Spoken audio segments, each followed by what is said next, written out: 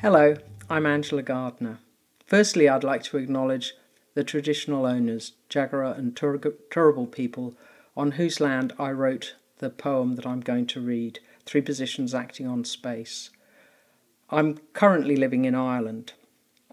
In 2006, I won the Thomas Shapcott Award, and in 2007, my book Parts of Speech was published. It changed my career. I have now got 5 collections and a verse novel. So it's been a complete and utter change to have won the award, and I wish to thank those who are involved in that. The poem I'm going to read is called Three Positions Acting on Space, and it, around the time of winning the Thomas Shapcott, it won the Idiom 23 Bauhinia Award for an individual poem. This poem was written when I was living with my stepson, who was at the time aged 15 and hadn't quite worked out his place in the world, and that is the subject of the poem. It's called Three Positions Acting on Space. The admirable acquire a do-something list. The living go out, just one speaking pocket arrayed with cash. Fed up with moral tales. Look, I want to see a movie more like life, not walled from fear, but with a half-hospitable mouth and photo-flash blue edge.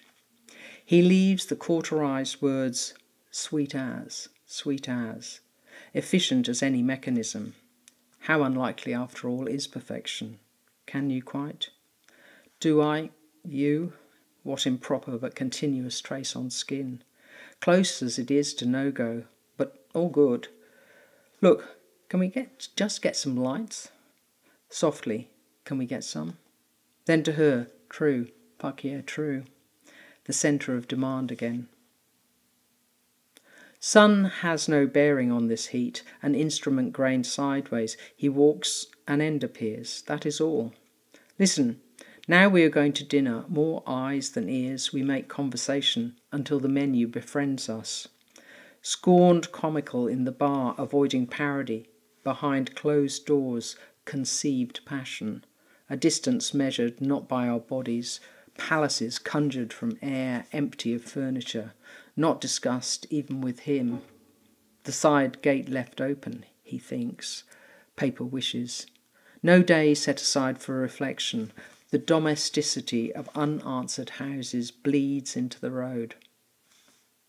Salvaged to great risk, a voice explains with scant for him 3 positions on the untenable. Since here some reason misled the cause, not as it is, not where it should be, not even when it is, while we worry about effect, transformative relationships, inwardness, classifying the fixity of objects, mortgages, or if we remembered to water the garden and turn off the iron, wake up at 3 still in need of reassurance. Maybe you're right.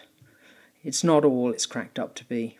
No galvanic lights, just maybe not. Thank you very much.